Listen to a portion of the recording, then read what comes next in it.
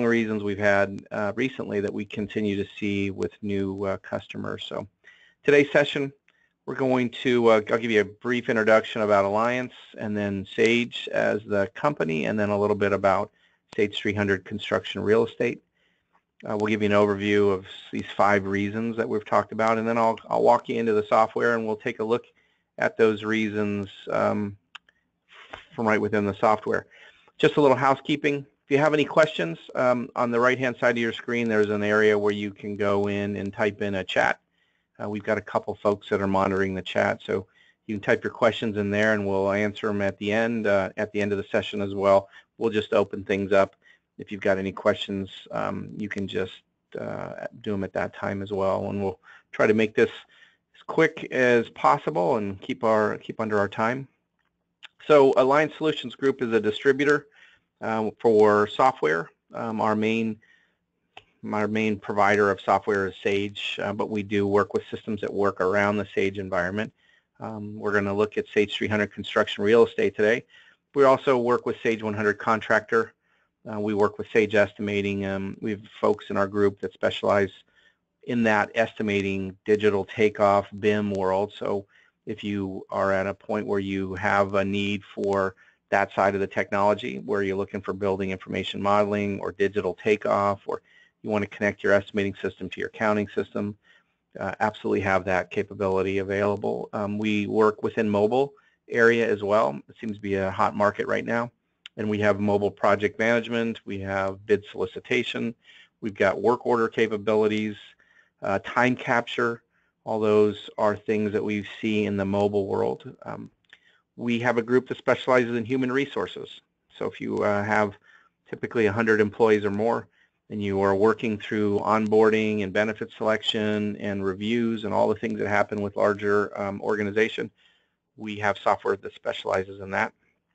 We've got quite a few clients in the production home building world, so we work with that. And then Alliance also does custom development for clients that need applets or may have some specialized needs that work with their Sage products. And then we have a division that does hosting. We're seeing more clients that want to move away from the technology stack in their office.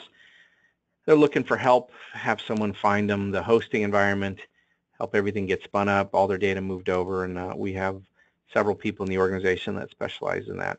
On the right, it's a little dated, Sage Partner of the Year. We've been the Partner of the Year for construction and real estate, probably 9 of the last 10 years. Been Sage Partner of the Year for North America, probably 4 of the last 6 years, and last year we were the Sage Partner of the Year global. So we were their #1 business partner across the world for both number of new clients and revenue to Sage. We specialize in the southern part of the country. We've got offices in Florida, Texas, and California. And then we've got employees and resources across the southern band of the U.S. We also have clients in the Caribbean, and we've got them in Mexico and some other areas. But this is where our main focus is based on the offices in blue. Close to 7,000 active clients that we are working with now.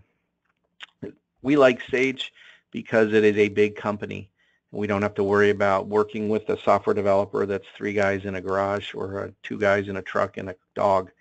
We really want someone that's of size, that has some power behind them, that has money to do development, keep products current, keep up with technology. And Sage is that type of company. They have 6 million customers worldwide, 2.5 in North America, and then they have over 3,000 business partners like ourselves. So there is a huge push from the Sage world in software. Our main part of Sage is the construction real estate division that's based here on the West Coast. They are in Beaverton, Oregon. I believe last time I checked they had over 400 employees. When you look at all of the products that Sage offers that work within construction real estate, there's over 50,000 firms that are utilizing a Sage product, and they are bringing on 2 new construction customers per hour. So it's a strong environment as companies are falling away or being bought by other companies, and all that consolidation that's going on. The one thing that seems to be current is Sage is around. They've got distributors, they have local resources, they've got products that will fit within the construction and real estate world. The software Sage offers covers basic areas: estimating, finance, construction accounting, project management, field, mobile apps, service, and property management. So it's a large swath of applications, but focused on a specific set and specific industries that we work through. We're going to look at Sage 300 today, and our reasons are driven around that. The application's a licensed software, so you can load it on your servers, you can load it up in the cloud. You own the product, you're paying an annual maintenance and support fee for updates and new enhancements and new versions. It is accounting, project management, service, mobile, full property management's available. It has imaging. Well, I'll show you a little bit about my system today. And then because it has been around forever, there are dozens of third-party applications that have written interfaces to the Sage 300 solution. And so the 5 reasons we came up with, just looking at recent purchases and recent client feedback, is we see people looking for software that utilizes or has great MS Office integration. They want to get data to Word or Excel. They want to be able to utilize Outlook with their software. And so I'll walk you through several scenarios that are around that. We also offer cloud-based software. Sage is kind of unique. They were focusing their development efforts around operations software. So when we're looking at project management and bid management and service management and work orders, there are applications that are available today that work with their Sage accounting project cost accounting system. We'll look at a few of those. We also have kind of a unique set of reporting tools and inquiry that are revolve around one scenario. Today we're going to talk about job costing, but we've got some great tools for reporting that we'll look at. And then for our clients that worry about subcontractor compliance, we will take a quick look at the job cost or the subcontractor compliance management system. It's making sure that we've got documents together, protecting our rights as we go through and manage projects. And then finally, we're seeing an uptick in larger companies that are managing or own multiple companies or multiple divisions or departments, and they need an ability to handle intercompany accounting as well as consolidated financials. So I want to be able to combine my divisions or departments in different ways, potentially have partners and be able to provide partner reporting. So I'm going to go ahead and jump out and start real quick here. First thing I just want to show you is Sage 300. And Sage 300 utilizes a desktop approach. When a user logs in with their username and password, they're picking a data folder that has multiple entities within it that are related. You can keep multiple data folders that are different, that have different combinations of companies. So in this one I'm in, it's called Timberline Construction. It's made up of 4 different companies. In those companies, I'm running different types of businesses. And so when I log in, I see the modules that I have access to based on my security. And then I also see home pages on the right.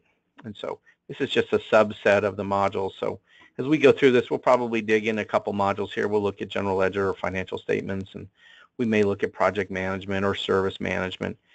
But it can be a large number. We also give you the ability by individual to build a sub-ledger or subset of this. So I can say, hey, I only want to see my favorites, and those favorites can be reports, or they can be resources, or they can be queries. Whatever they happen to be, we can use this to make a more manageable menu for employees. And sometimes employees will start with favorites and move their way back to applications as they get to feel more comfortable with the system. Most of the menus work the same way. If I click on accounts payable, it takes me in and shows me what are my options. I have tasks and setup and reports and tools. If I were to go into accounts receivable, same idea, tasks, setup, reports, and tools. When we look at tasks, these are the things that we can do within accounts payable, like enter invoices or change them or print checks or generate electronic payments, or go look at compliance or government reporting. If we go back into setup, this is where I can define things like credit cards and recurring invoices. We've got inquiries to look at data. We've got reports to print or export data. And then we always have tools. Kind of a unique ability within the system is if we typically have an ability to import something, there's an ability to import it. So If I have an ability to enter invoices, I'd have an ability to import invoices.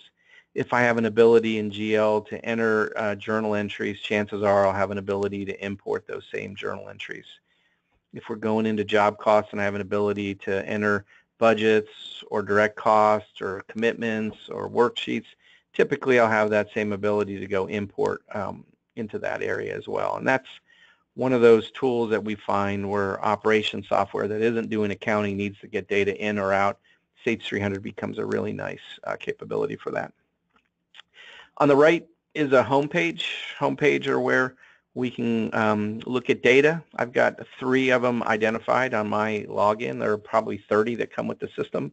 You can modify home pages, or you can design your own, or you can have your local business partner like Alliance design them for you. First one I have is a project manager. The idea is I can select a job, and then the job homepage will provide me information that's reading it real time. So it can show me profit on the job, it can show me cash flow and billing on the job and contract status on the job and cost control. The blue hyperlinks will take me to more information.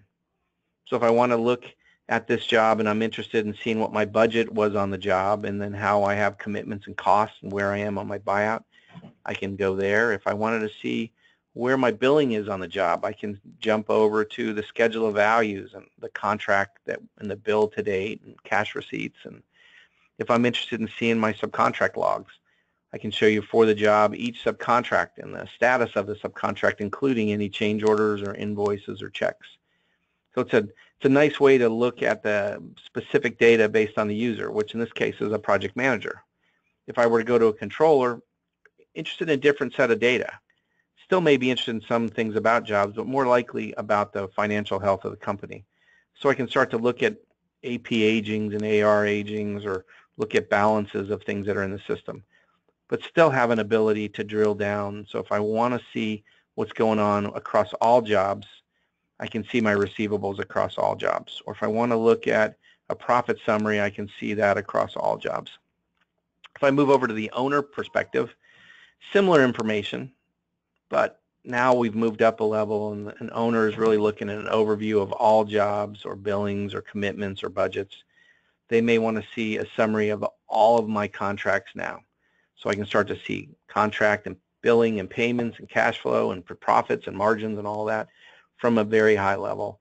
And so each of these links is going to give me a look at different things that are going on within the system. And so this is a good starting point.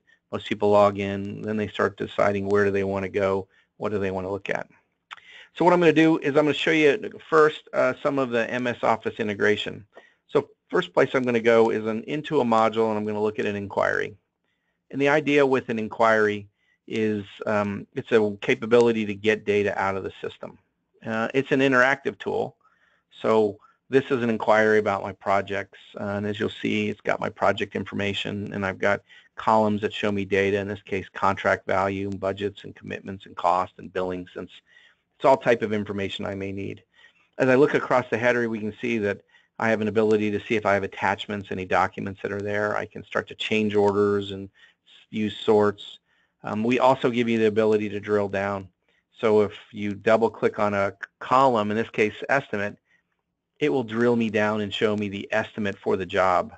Or if I double click on commitments, it will take me down and show me all of the commitments on the job. If I'm in a screen like this one, the interface we look to for Microsoft or Excel is the Excel button. So if I click the Excel button, the software will take everything on the grid and it will download it into an Excel spreadsheet. So now I've taken that information, I pulled it right into Excel. And the beauty of this is many people will use this as an ad hoc reporting tool because it gives me an ability to go into the existing spreadsheet and start to pull other information in here. So if I wanted to modify the data to get things like, type and size, I can start to pull more data that I might need or that's relevant to me, and then I can take this and then download it into Excel, and then based on my download, I have raw data in Excel that I can start to manipulate. It's just a quick, easy, ad hoc capability to bring data into Excel. So from a query perspective, any query can be pulled right down. If we were to go into a report, reports are more driven around paper, but let's just say I wanted to take, I'm going to go into subcontract control, and I want to see a report that's got full detail. And as I go to select a report to run, the software will ask me, what do I want to see? In this case, it's showing me a log.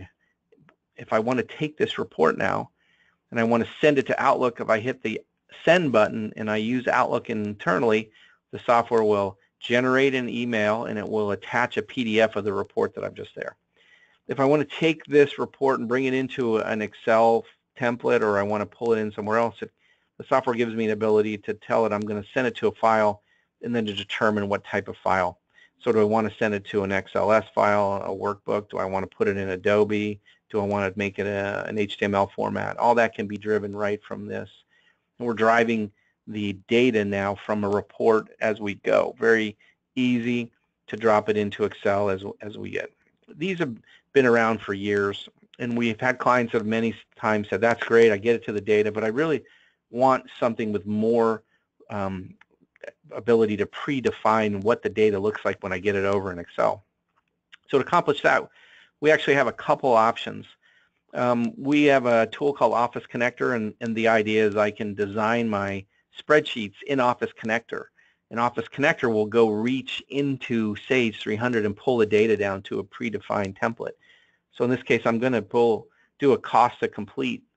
And what you'll find is it opens up my spreadsheet. And then as I look at this, I can define what I want to bring. So I'm just going to say from here, I know I want to bring in this job.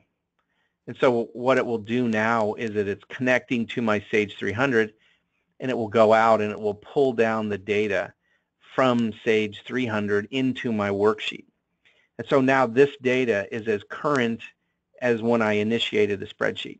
And inside our Office Connector world, we actually offer different tools that are available, and these are predefined queries that are in here. You can build your own, but if you wanted something around cash flow analysis, or if we had things like WIP reports that were easier for us to manipulate in Excel, we'd use a tool like this to bring that data out into Excel in a format that makes sense to you. And it just changes your orientation when we are designing in Excel and extracting the data. We've also built a tool that is called My Assistant, and the My Assistant component is where we've taken a little bit of a different spin, where we want the software to deliver the report to the employee or the organization or the resource, but I want the report to be an Excel spreadsheet. And so in this case, we can define an Excel spreadsheet that will come out as a report, and it's delivered to the end user. And as an example, this cost to complete worksheet, my forecast worksheet, is generated out of My Assistant. It's sent to resources within the organization, and the byproduct of it is an active Excel spreadsheet. So the idea with this is it shows up to a project person. These first columns, A through H, are as current as when the software ran the report and emailed it. And it's an automatic capability as well. So I can deliver this report on a recurring basis, like the 25th day of every month, or I can have it run on every Friday or every Monday. But the report will show up in Excel, and then it also has an ability for us or you to develop downstream calculations. So up till H is data that comes right out of Sage 300. But as I start to enter information, I'm going to enter information in I, and then I've told the system that J, K, and L are going to be calculated fields. So it's giving you the kind of the best of both worlds. We're downloading the data into an active worksheet. We're delivering it to somebody in the organization with an ability to manipulate the data. I don't need a connection to the database. I'm just using this as a tool to get data to an end user. And we've got dozens of these that are available to be delivered. And different ones will look different ways. There's an example of one that was delivered as a billing worksheet. Same kind of idea. I want to send it out. I want people to be able to look at data around contracts and billings and percentages and be able to fill it out, send it back into the office so that maybe we use that for billing purposes. And so those are kind of the high-level areas that we see our Microsoft Office integration is Excel, Word, email, And we do it different ways depending on who the person is that's responsible. Kind of the final one is we have a system called My Assistant. It's a warning tool. The software is actually monitoring data within your organization. And so if you have told the software that you're monitoring vendors that have insurance expiration, the software will actually send to my Outlook a group of those warnings. It's just telling me what vendors have insurance that's expiring. Or it might show me invoices that are over a certain size or a threshold and then I want to be concerned about. Or I want to see my jobs that are over budget. Or I want to see committed costs. I got jobs where committed costs are greater than the estimate or cost codes are greater than the estimate. These are things like I can say this job on that activity I budgeted $3,200. I've got purchase orders of $8,850 and that's a problem. I may get this as a controller in Outlook, and from here I can do a couple things. I can start to forward this information to other people in the organization. I can ask for tasks, so I'm utilizing Outlook to really manipulate this data. So I'm going to go ahead and forward those 2 items to somebody else in the organization. And I'm going to say, can you explain, please? And then this is going to actually send the email. And then what happens within this tool is if we were to connect this item, you can see that it keeps track of the email I sent associated with the record within Sage 300. And if Dennis were to respond to me, when that email were to come in, it would come in through Outlook.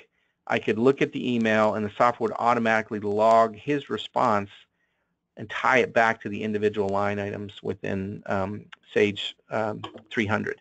And so this also works as an active tool. So if we come through and someone goes in and adjusts the estimate or revises the commitment and it resolves this issue, if you were to hit update Sage, it will go back and it pulls in all the raw data. So it's an active query tool as well as a warning system.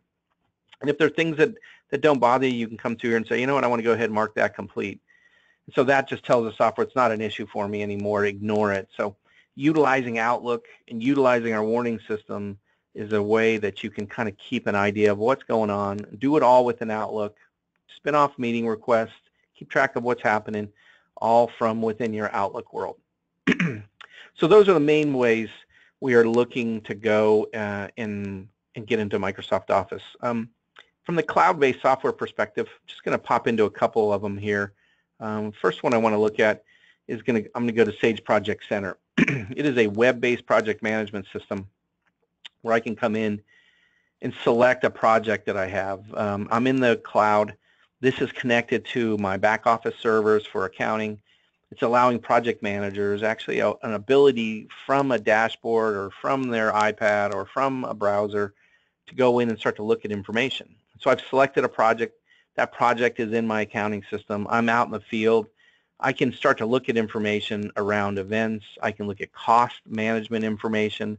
So my contract and change orders and any commitments that are going on, I can start to document using document control. So if I have RFIs or change orders or submittals or punch lists, all those are available. I can also come in and start to look at things like reports. So we're utilizing the back office accounting data, and we're also utilizing the data that's within our web-based project management system. And to give you an idea, I'm just going to say for this job, let's go look at the contract. And there's actually Dennis who's just responded to me and said he's going to take care of it for me. If I were to go back into my Outlook and go back to that area where we wanted to see what was going on and I selected that item, you can see that Dennis's email is now connected back to the item in my database. So I can start to see exactly what's happening, who's doing what was my communications. Communications are being done in Outlook. The tracking is being done back and forth through a normal processing. And Dennis in this world is not part of my organization. He's just sending me a note back from his own world, so I'm keeping track of internal and external. So let's go back to project management. So I've just basically said I want to see what's going on with my job. And so the first tab is just showing me what my estimate is. The estimate is here is the same estimate that's sitting in your accounting system. We're reading those real time. We can look at the contract. The contract's going to be my schedule of values we're reading those from the accounting system. If I go look at a summary, we'll give you a dashboard a project manager can see to see exactly where we are with estimate and changes and costs and what's going on within my project very quickly. Or we can break it down and take a little closer look. So the software's moving us into different areas, all driven around a simple orientation web page. I want to make it simple, want to make a look at it.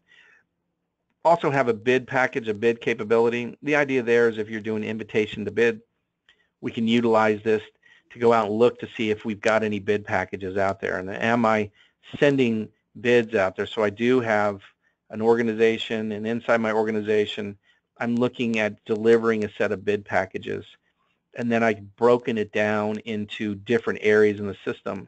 And within those areas of the system, I can send out multiple requests for quotes. And I can keep track of by company, have I sent them an invitation to bid? Have they actually responded with a response? And it's a collaborative environment, so the email that they receive from us, we'll give them an option to say, I am going to respond, I'm not going to respond, I might respond. From that email, it's going to connect back here. We keep track of all the bidder statuses that are out there. We can put addendums on each one of these. We can have options and preferences. We give them an ability to order prints from this. You can download the prints or the files, and we pull them right into an index on-screen takeoff file if you want. So this is all managing that collaborative invitation to bid from our web-based project management system. Going to jump over and use a different look. I'm going to look at our Sage Service Operations. So a little bit different. Now we're looking at work orders.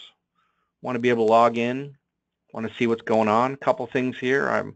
I want to be able to see, in this case, I have a dashboard. The dashboard's user defined. It will identify from, in our world, work orders, invoices, outstanding work that we've done, things that are open work orders that need to be billed. So it's reading our work orders from our service system and putting it in an area where a dispatcher can come look and see, okay, what's going on today? Let me look at all my work orders. Let me drag and drop my work orders and assign them to either a group of employees, a set of subcontractors, pieces of equipment, whatever we need. And we're giving you ability to either schedule your work orders, but we also can work in this world where I can grab a job and utilize the same set of employees, and then those employees then can be based on the job. So if we come in here and see if I got a job in here, 03, there's my job right there. I can grab tasks and drag them over to employee. And so inside the scheduling system, it allows us to really look at scheduling resources that are both service resources, construction resources. I can show you all the resources based on different times. So show me what I have over the next 2 weeks, or what do I have over this week, or what do I have today by hour. And so now I can start to get a really good understanding of what I have available and what my resource leveling needs to work.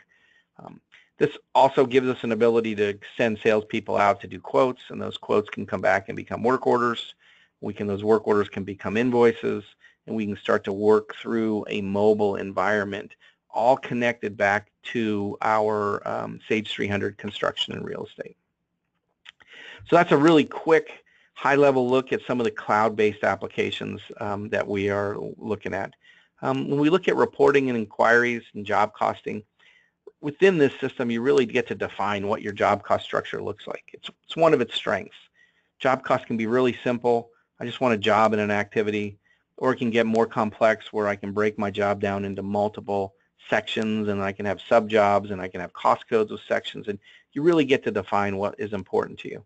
And once you get to that decision of what we want, we start looking at dashboards and reports and delivering reports through My Assistant. We're delivering them as Excel, or delivering them as a PDF, and delivering them on time, or delivering them on a recurring basis.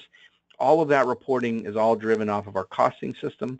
The costing system is the heart of this. It really lets me take any report that we've got out in the software and then deliver those any way we want. So we have hundreds of reports. And so as I start to look at things like labor control, I can define these reports to be on the dashboard. I can show it as a recurring report. I can deliver it on a time basis. I can deliver it as PDF. I can deliver it as Word. I can deliver it in Excel if we want, or Outlook. You get to decide what those reports are, how they're delivered, when they're delivered, and who they're delivered to. Go a little bit further here. We're looking at subcontract compliance. This is something that's important for many of our general contractors and developer clients. And the idea with that is if we were to go into accounts payable quickly and say, what are we looking at? We've got subcontract compliance.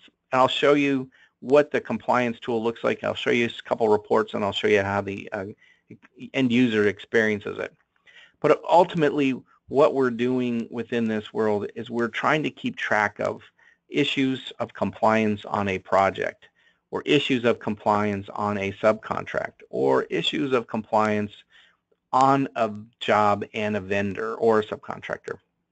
The things we worry about are lien waivers, and then if we're working on a government job and my subs need to provide me certified reporting, if we have insurance, we're worried about insurance that's on a specific project or insurance that's on a specific vendor, and then there may be miscellaneous items that we're worried about.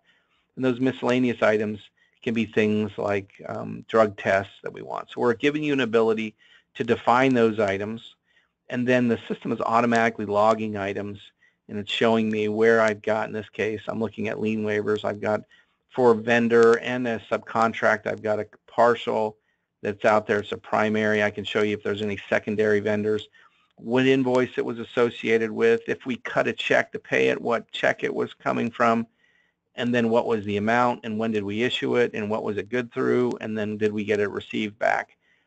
So we're updating all this information as a process through our normal day of managing subcontracts and entering AP invoices and logging compliance documents that come in. To facilitate this, we usually find in modules that are compliance oriented, if I were to look, I can usually find compliance reports. In this case, we can come out and say, hey, I just want to see a subcontractor snapshot. And the software is going to then ask me what subcontractor am I looking for. It usually will give me a couple options. In this case, I can say I want to look at this vendor or a job. I'm just going to look at a vendor, and this will take a second. This is reading through all of the compliance entries associated with projects, subcontracts, change orders, and invoices. And it's showing me that for A1 Electric, from the vendor perspective, we've got some insurance that's out there.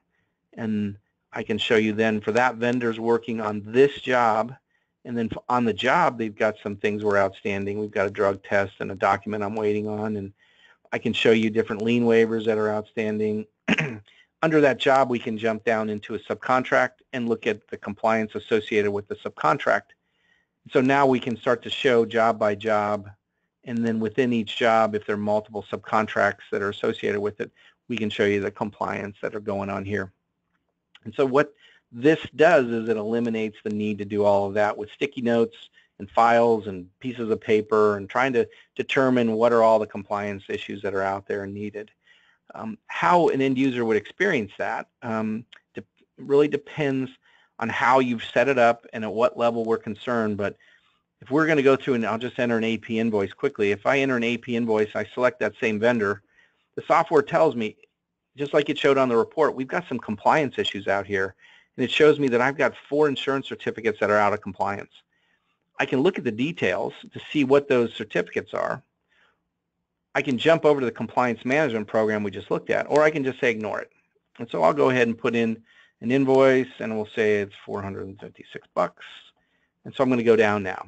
If I were to select a subcontract, the software is going to, in this case, tell me I've got it on hold, but it will tell me now that I have compliance that this vendor on this job and this PO, I've got 2 miscellaneous items, and I've got 5 lien waivers outstanding. So software is letting me ignore this as I go along, but I just can move through now. You don't have to worry about that. And I can say I want to make $2,500 here. And then I can move, it tells my retainage, and I move along. So as we are entering the data, what you'll find is it's interactively looking at the combination of data that were there, and it's giving me feedback as to what the problem might be. At this point, I could put this invoice on hold if I wanted. If I knew I needed to resolve something with a joint check, I could do that as well. On the bottom right down here, it's giving me access to what the status is of this. In this case, the commitment that I'm sitting on was $82,000. We've been invoiced this amount. There's what the balance is.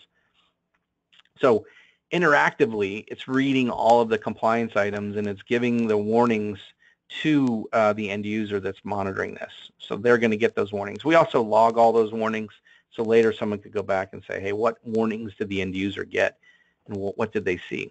So it's really designed to help us manage subcontractors and utilize the data that's in the accounting system, payables, invoices, insurance, all those things that are out there, and have those come back and look at those.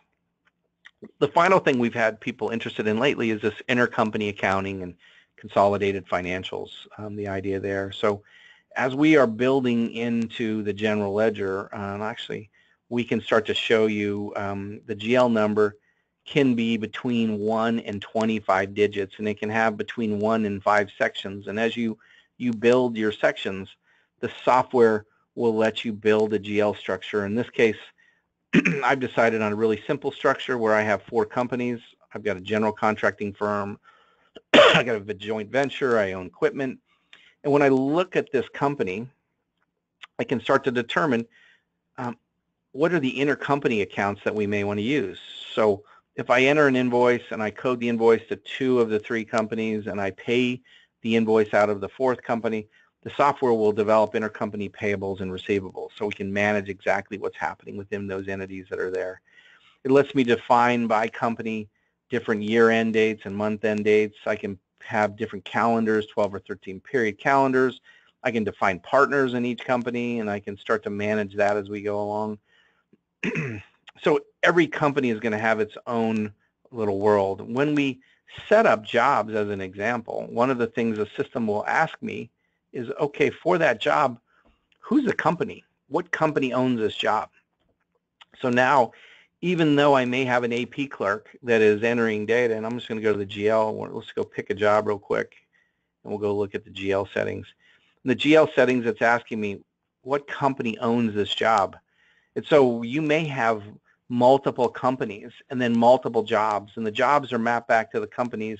And so an AP clerk can be entering data in one entry screen and just selecting the job, and under the covers, the software is managing where all the GL accounts are, where all the transactions are happening, not by the end user understanding the company structure. The end user just has to either select the correct company, and then off that goes, so we can build that in there.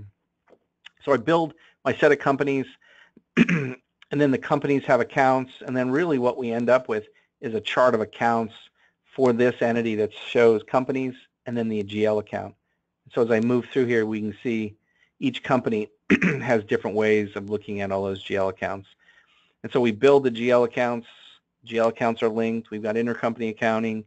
When I go to run my financial statements, what you'll typically find is when I go to print the report and I say I want to run a financial statement, the software is going to give me an option of running groups, which are multiple statements together, or it will let me print multiple statements. So if I wanted to print an income statement, we give you the ability to build prefix groups. And a prefix group for us is a grouping of entities.